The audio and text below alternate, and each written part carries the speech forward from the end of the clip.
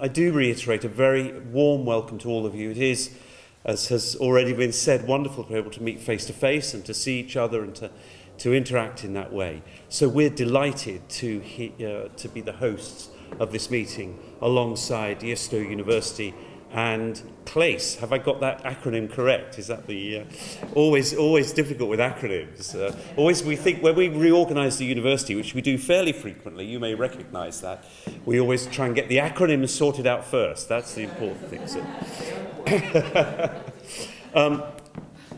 I feel in the next paragraph I'm probably telling you what you know, but Universitate is the programme for the promotion of service learning in Catholic higher education.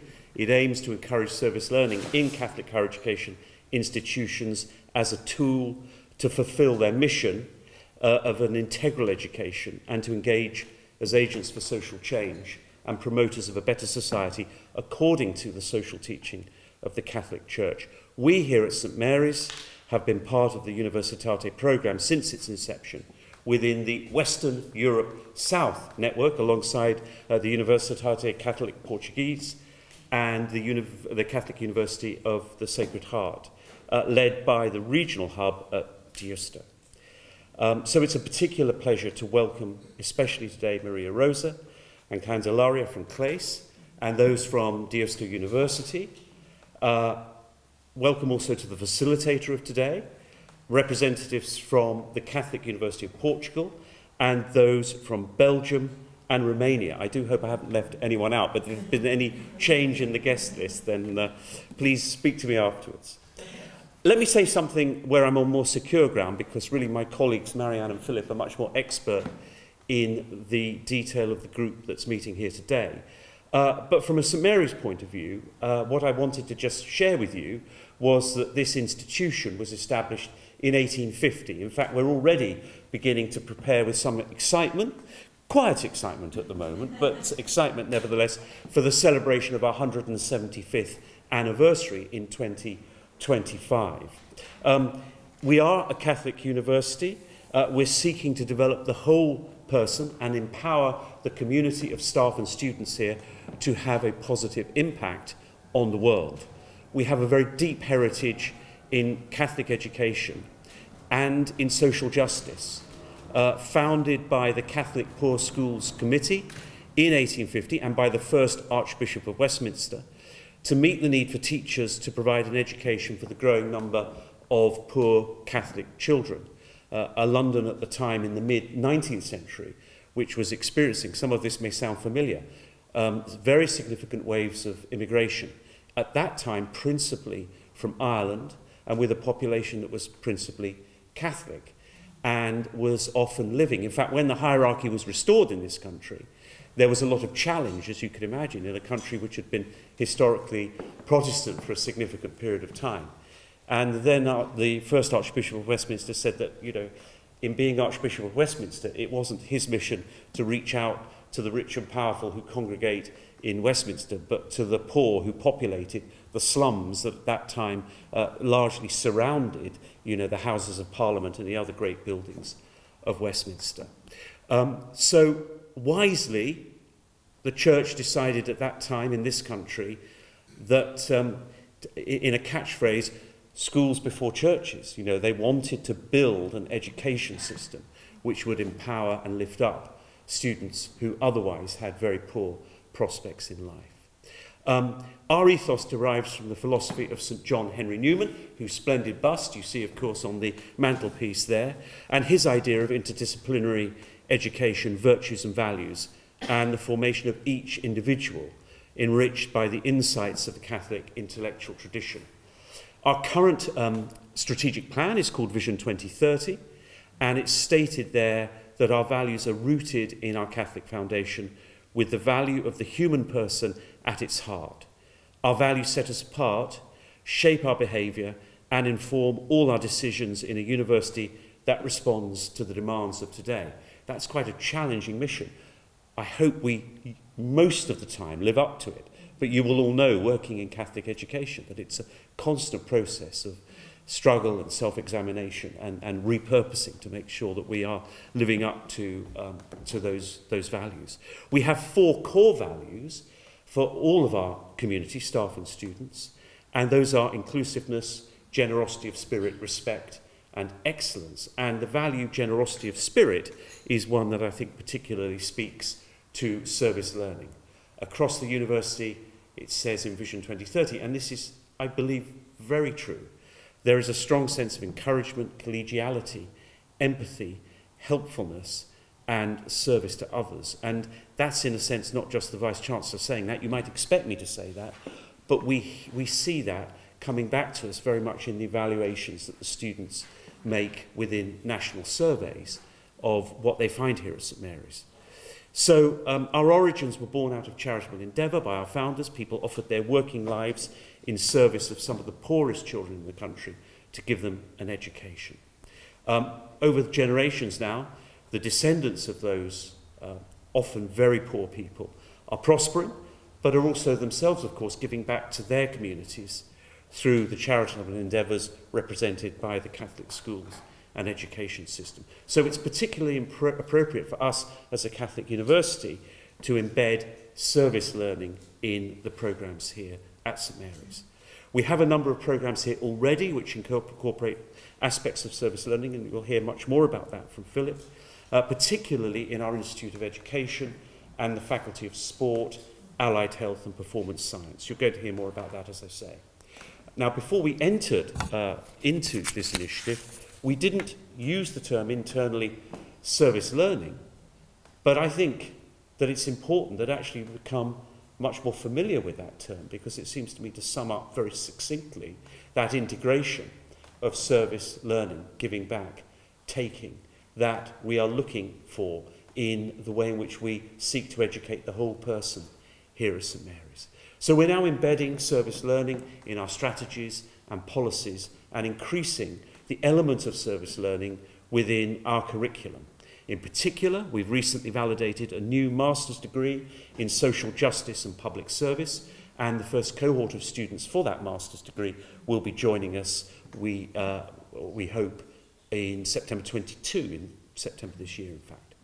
It's the first master's degree in the UK devoted to service learning that integrates a practical volunteering or paid experience at the service of the community with the theoretical and applied understanding of social justice. The service learning module that has been developed for that programme will also be used in other master's programmes at St Mary's.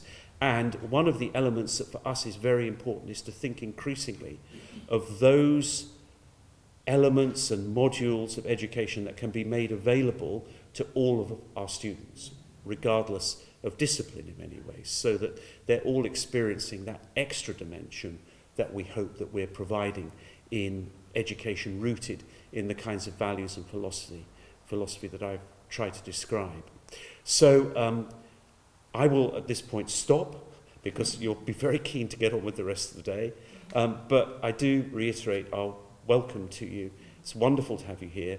We are very excited about this shared endeavour with you in other Catholic universities around the world. So I just wish you the very best for today. Thank you.